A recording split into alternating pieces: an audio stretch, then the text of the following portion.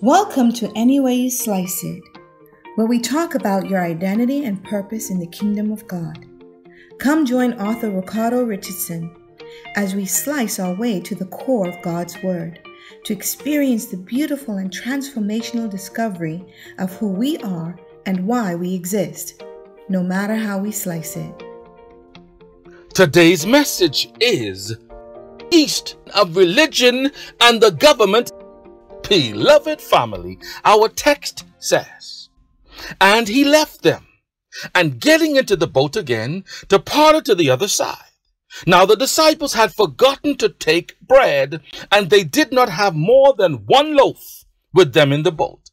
Then he charged them, saying, Take heed, beware of the leaven of the Pharisees and the leaven of Herod. And they reasoned among themselves, saying, Is it because we have no bread? But Jesus, being aware of it, said to them, Why do you reason because you have no bread? Do you not yet perceive or understand? Is your heart still hardened? Having eyes, do you still not see? And having ears, do you not hear? And do you not remember? When I broke the 5 loaves for the 5,000, how many baskets full of fragments did you take up? They said to him, 12. Also, when I broke the 7 for the 4,000, how many large baskets full of fragments did you take up? They said, 7. Mark 8:13-20. What is that in religion that rises up in the people, that causes them to depart from the presence of God? Even though they think they're staying in the presence of God by staying in religion. Oh, Father, help me plant this seed today. In order to answer this question, let's look at the mindset of the disciples. For they were, don't miss this, in the presence of God, but did not have the presence of God in them. Huh? What do you mean, man of God? Well, religion have a way of bringing you into the ritual of church or service, going through the program and through the motion, and when God shows up, you miss him. Why? Because in order for you to truly get in his presence, you need to have his presence nearer in you. People come to church and sit in the same pew. That's old school there. The same seat. And when some come in, when you're in their seat, they have a problem. They look at you as to say, you are in my seat. I sit there every Sunday. But that is the problem with religion.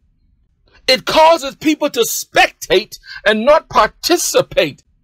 Oh, I can envision the stadium right now with the number seat and the people purchasing season ticket seats, and they expect to sit in this seat to spectate. Yet, in the stadiums, these people shout for the winning teams. They shout and they cheer for their team loudly, but some of us get in church and we zip our lip and we can't give God praise. We can't shout hallelujah.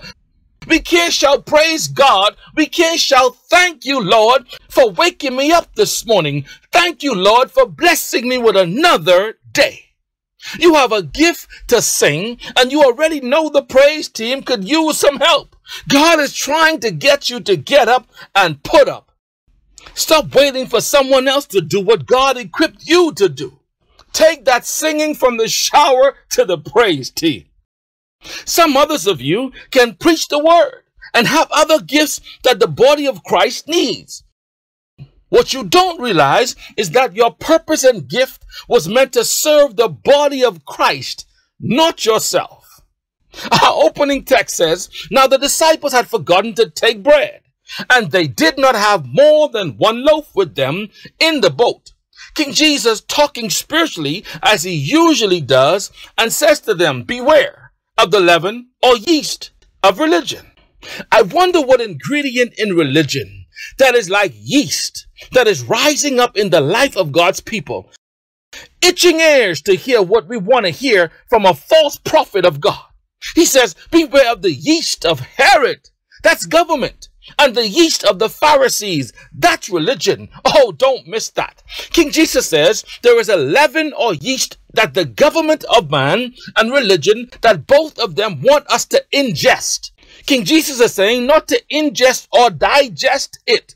When the yeast mix into the dough, it causes the entire dough to rise. Correct? The yeast has to get in on the inside. Well, Jesus is saying, don't let the doctrines of men, the lies of the world, the policies of wicked governments and laws, the deceitfulness of riches get into your system and cause you to rise up and rebel against your God.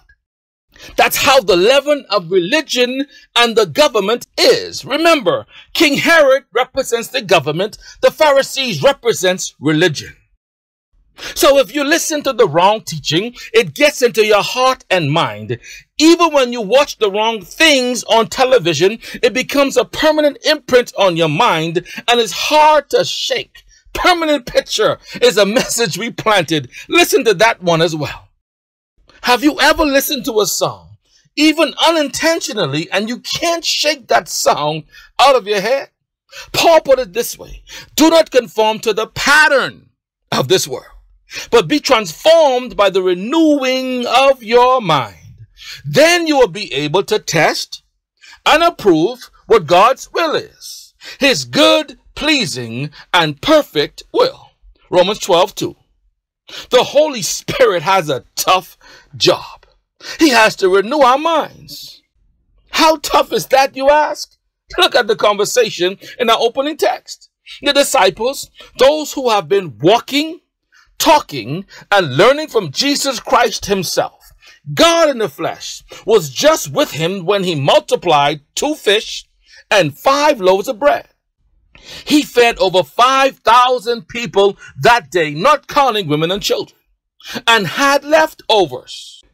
But only moments later, the disciples are in the boat, in the presence of the master, and they're arguing about lack of bread.